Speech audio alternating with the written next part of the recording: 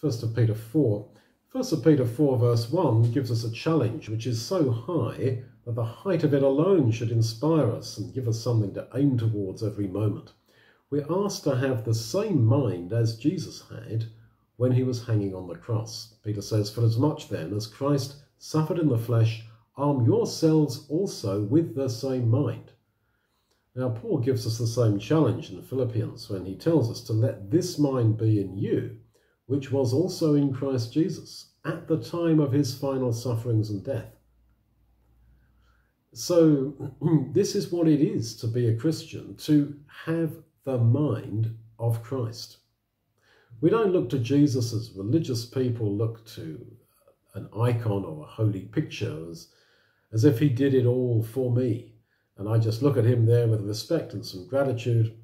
No, it's more than that. The mind he had then is to be in us. He really suffered and died on a day in April, on a Friday afternoon, on a hill outside Jerusalem, 2,000 or whatever years ago. And there is, as it were, a bridge between him there and me here today. I can have his mind. I can look at this world with his eyes, feel love to my enemies, forgive those who hate me, give my life for others.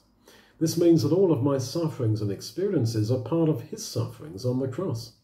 This is why he suffered so much and so intensely, so that no man can ever legitimately complain, "Nobody knows how I feel. Nobody has been through what I've been through." Perhaps truly nobody on this earth has been through what you've been through, and nobody on the earth can understand you. But there is somebody who can, and that is Jesus. And so Peter writes, "Insomuch as you are partakers of Christ's sufferings, rejoice, that at the revelation of his glory you also may rejoice with exceeding joy." We share in his sufferings, just in a few ways. If you've been rejected by your friends, by your family, by your nation, so was Jesus. Have you been falsely accused? Have you been wrongly judged? So was Jesus on the cross. Do you have intense pain in any part of your body? So did Jesus on the cross. And because we suffer with him, we shall also be resurrected with him, and we will live with him eternally. Our sufferings are actually a guarantee of that.